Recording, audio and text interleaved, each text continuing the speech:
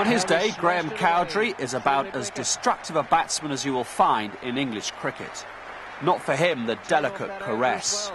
His style has been honed by the demands of one-day cricket, and the ball is emphatically thumped to and over the boundary. Crashed through the offside by Graham Cowdrey.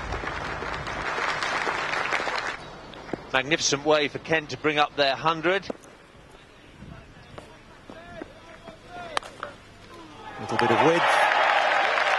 Cowdrey has chopped that away. He's hit it quite firmly. And that's gone through for 4, square on the offside, off Batty's first ball. A quick eye and a powerful bottom hand combined to drive bowlers to distraction in the latter stages of an innings. And they know from bitter experience that it doesn't matter where you place your field if the batsman hits the ball out of the ground. Outside off stump and deposited it over mid-wicket. Well, this is a quite extraordinary shot. Fairly safe, the ball outside off stump. Not going to be bowled or LBW, but it's the contact. Amazing contact. Cowdrey has really climbed into that again. That's the second 6 in 2 overs from Graham Cowdrey. Swept away, this time slightly finer.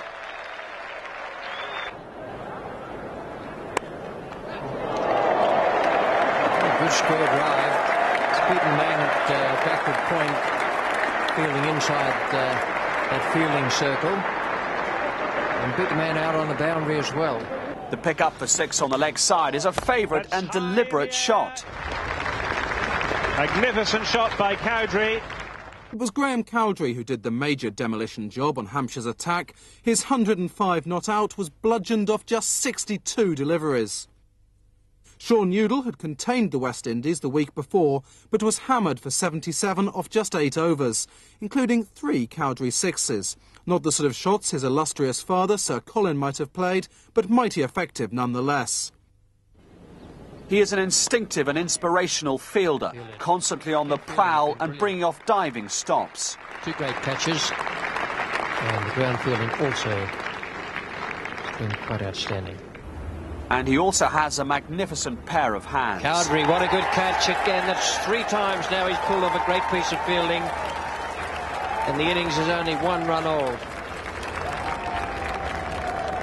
2 pieces of ground fielding and then that brilliant catch to get rid of Deepak Patel.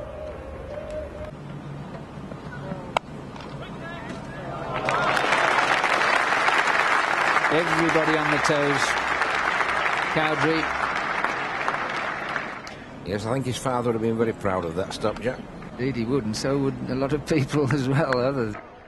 All in all, a passionate, totally unselfish team man, and one who has earned the admiration and respect of fellow players and supporters alike. Up goes the ball, keeps his cap, and he's delighted too. And in 1995, Graham's performances were instrumental in Kent returning to winning ways by clinching the Sunday League title.